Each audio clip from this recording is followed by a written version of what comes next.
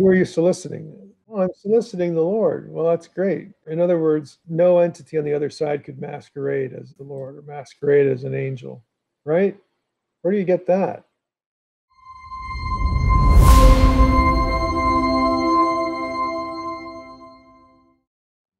You once mentions here that one could train to learn how to become a prophet in the Old Testament.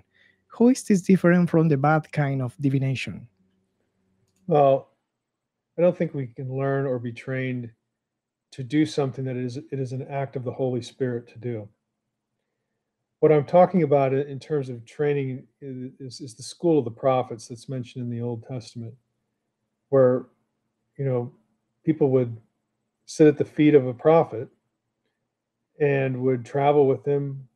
I think ostensibly record what was said, learn again how to preach, maybe learn how to do public speaking, learn how to preach to people. They would certainly learn more of the covenant. They would learn more of Torah, from the prophets, so on and so forth. So that stuff you can learn and be trained for. But if the Spirit of God has to be empowering the prophet, that's up to the Spirit of God. You don't learn, some buzzword or some incantation that makes the Spirit of God fall upon you, and now you can prophesy. So I think we need to be a little more careful when talking about prophecy. It depends what you mean. How is it different from the bad kind of divination? Well, it would be wrong. Uh, the bad kind of divination is seeking knowledge from, quote, the other side, seeking knowledge from the spiritual world. And those who today would claim to be learning to be prophets or being trained to be prophets, they're being trained to seek God. Okay, as much as I disagree with the idea, again, because the Spirit of God is going to do what he wants to do. The Spirit of God isn't waiting for you to take a class or a degree to use you as a prophet if that's what he wants to do. He's just going to give you revelation. That's the way it happened in the New Testament. That's the way I would expect it would happen at any point. But the people today who are taught, again, I'm thinking of like the NAR situation, the Bethel School of Ministry, that kind of thing. They're not taught to seek revelation from just anybody on the other side. They're being taught to seek the Lord or to seek God, seek God's revelation, or maybe even an angel. I mean, that which is dangerous. We don't have any precedent for that in the Bible. Go and solicit an angel for information. But they certainly aren't thinking that we want to tap into the other side no matter what's over there and get information.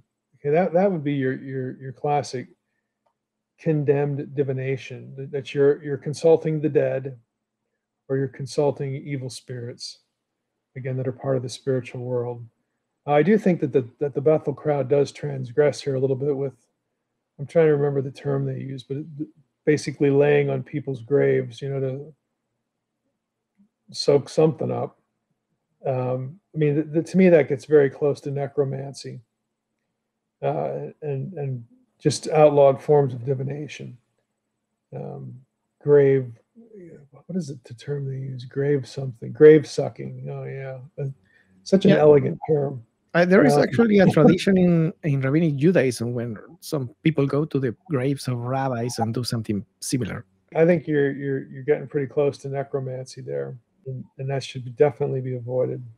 Because you don't know who you are talking to. Right. Who are you soliciting? Mm-hmm. Well, I'm soliciting the Lord. Well, that's great. So in other words, no entity on the other side could masquerade as the Lord or masquerade as an angel, right? Where do you get that? Again, where are the examples in the New Testament of the gifts being taught or dealt with in this way? They're not. The gifts were transmitted through the apostolic laying on of hands. It's not that complicated. It came directly through those who would have been apostles in the New Testament. I realize there's 4 or 5 different kinds of apostles in the New Testament. So without getting into all that, but that's how the gifts were transmitted. Paul would go to a place, win people to the Lord. They'd start a church. They'd try to find leadership, Lord willing, or they'd leave people behind. Some of his traveling companions until that local group had enough leadership, and then they would the apostles, and the elders would lay hands on an individual, both validating their ministry and also, Paul says on a couple of occasions, like when he with the Romans, he wants to visit them, that he desires to impart to them some spiritual gift through the laying on of hands.